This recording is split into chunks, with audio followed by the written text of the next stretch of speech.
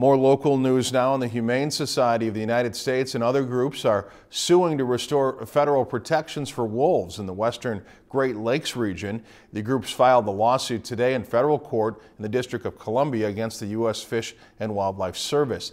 They say taking wolves in Minnesota, Wisconsin, and Michigan off the endangered list last year threatens the recovery of wolves throughout most of their historic range.